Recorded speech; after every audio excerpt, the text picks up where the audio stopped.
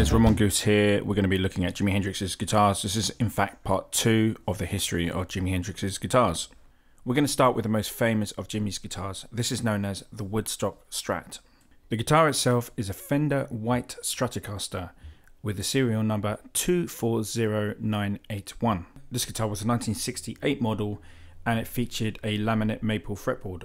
The nut had been switched around in its slot to accommodate Jimi's upside down stringing method. The tuners were F-stamped Gluson tuners.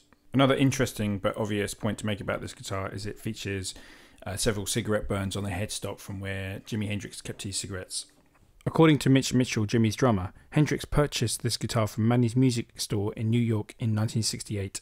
So based on the photos available, the Woodstock Strat was probably used from around late October or early November 1968. So to summarise, all the gigs played from November 68 were played on either the Black Strat, the Woodstock Strat, or occasionally on a few Gibson guitars. The body of the guitar was made from alder wood, whilst the neck was made of maple. In this photo here you can see damage done to the lacquer on the headstock from Jimi Hendrix's cigarettes that he put in between the strings. This is the patterned guitar strap as used by Hendrix at Woodstock. It was also used at the Hollywood Bowl in 1967 and several other performances. David Vega, lead guitarist of San Francisco funk band Graham's Central Station, was given this guitar strap from a sound technician who worked at Woodstock. It went up for auction in 2008. So the common consensus is that Jimi Hendrix would continue to play this Olympic White Stratocaster well after Woodstock, including his final live performance at the Isle of Fernan in September 1970. Shortly after the show, Jimi gave the instrument to his drummer Mitch Mitchell. Mitch Mitchell would later describe the circumstances which led to him obtaining this guitar. I had given him a drum kit as a present some time before, and I said to him, "I'll have that guitar before you break it up." I do not think he would in fact have broken that particular guitar. He said in his way, "You got it," and he then gave me the guitar. In retrospect, I think it was by way of a gift, as my daughter had just been born a few days previously.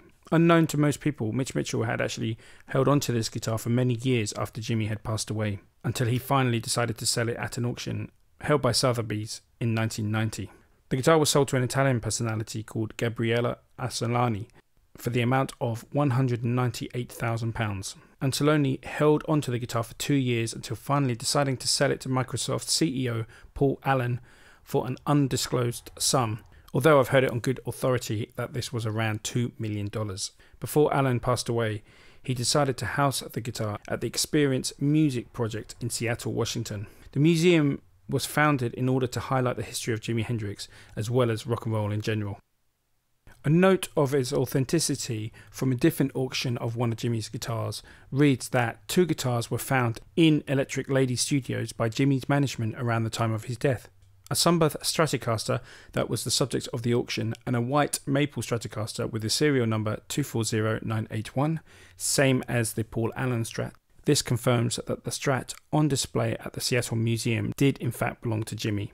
This statement actually raises a few questions, because does this now mean that the white Olympic Strat was given to Mitch Mitchell after Jimi's death, when Mitch Mitchell says it was given to him whilst Jimi was alive? It also means that the Seattle Woodstock Strat was not actually used on the road, that it was kept at Electric Lady Studios. If you check out this photo here, you can see that there's clearly a scratch on the guitar. This scratch is now visible on all the photos following this date. Bear in mind that the Woodstock guitar held at the Seattle Museum does not actually have this scratch. So I think this raises a few questions. Is the Woodstock guitar at Seattle really the Woodstock guitar, or was it a guitar that was used in the studio only? Could the Woodstock guitar be the same guitar that was used after May the 30th, 1970, that developed a scratch and now has gone missing? And was the guitar that Mitch Mitchell sold at auction really used at Woodstock? If you check out this photo here, which is kind of like a side-by-side photo, one of the guitar held at the Seattle Museum and one of the guitar used at Woodstock, you can kind of see that the wood has some similar features. So it's more than likely that that was the actual guitar. Guys, the question remains, what happened to the guitar with the scratch? Where is it now? If you've got any thoughts on that, please let me know. This next guitar is a 1967 Gibson SG that Jimi used a number of times in concert, and this appeared on the Dick Cavett show in September of 1969. The SG was a natural fit for Hendrix since its symmetrical cutaways allowed him to flip the right-handed guitar over for lefty playing. exactly as he did for Stratocasters. The guitar was equipped with a vibrato tailpiece and 3 humbuckers. On the Dick Cavett show you can hear him playing Isabella and Machine Gun. But most famously, Jimi always brought the SG out for the song Red House. There is a great video of Jimi playing a 12-minute version of the song at a gig in Stockholm, Sweden in 1969. Other features of the custom SG model are, of course, the diamond-shaped inlays, the binding on the headstock, as well as the pearl block fretboard inlays, gold-plated hardware, and an ebony fretboard. Custom SGs and Les Pauls were both at the top of the line models with all the bells and whistles. The SG guitar was first seen with Jimi on November the 28th, 1968 at Rhode Island Auditorium. Following the auction of this guitar, it has ended up in the hands of the Hard Rock Cafe and is now on display in Atlantic City. There's little information about this next guitar, which is a Gibson SG Custom, and it was in walnut. This was actually used by Jimi in New York in January 1970. It was whilst performing with Elvin Bishop at Ungano Club in New York City. Apparently the guitar was a present from the club's owners to Jimi, because Jimi was a frequent visitor and often jammed at the club. The exact year that this guitar was made is not known, but my guess is it will be 1969. As mentioned in part 1, Jimi used a 1967 Gibson Flying V. His second Flying V was made in 1969. It was a tobacco burst model with a tremolo. Its serial number was 932954. Hendrix used this guitar between January 1969 and May 1970. There's not many photos of Jimi with this guitar. Here's one photo of Jimi backstage at Madison Square Garden on May the 18th, 1969. In my personal opinion, it seems that Jimi Hendrix only used this guitar because he was waiting for his left-handed custom model to be made by Gibson. This guitar now resides in the Las Vegas Hard Rock Hotel and Casino.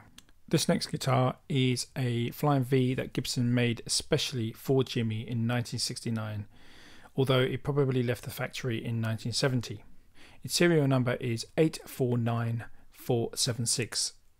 It was also the first time that Gibson inlaid a pearl logo on a Flying V. The split diamond inlays were requested especially by Jimi. It was a new design at the time, and it was made to represent native Indian arrowheads. All the hardware is gold. The vibrato is a typical flat mount bass, no difference left or right, with a special string anchor bit and lever. It also had a plain black truss rod cover reading custom, identical in shape to the truss rod covers installed on Les Paul Customs. Jimi first used the guitar on April the 25th, 1970 at the Los Angeles Forum. He also used it on May the 8th, 1970 at the University of Oklahoma Fieldhouse, Norman. Jimi used this guitar in several other concerts, including the famous Isle of Wight concert on August the 30th, 1970. This next guitar is a combination of a Fender Stratocaster and a Fender Telecaster. The neck is from a late 1960s Telecaster, and it features a maple fretboard. It has a skunk stripe on the back of the neck, as can be seen from this photograph. In 2003, Neil Moser, a Hollywood luthier, talked about a guitar that he fixed for Jimi Hendrix. After Jimi's roadies had come to Moser's guitar shop and asked for a replacement neck since Jimi had broken the original one at a gig.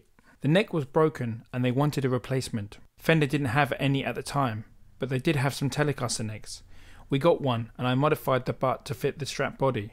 That guitar ended up in a collage on the Hendrix in the West album.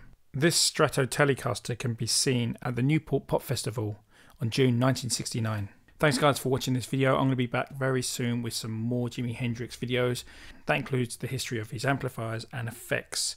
Until then, please like, share and subscribe, and hope to see you soon. Take care. All the best.